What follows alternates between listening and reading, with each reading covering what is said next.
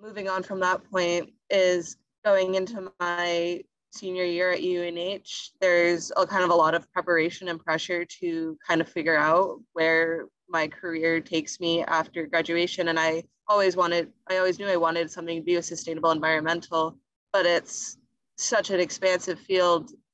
And I think that the Sustainability Institute has really prepared us and helps us get momentum of going into these fields with experience under our belt, and not only becoming more educated on real life problems, but also working and using our imaginations to create real world solutions, and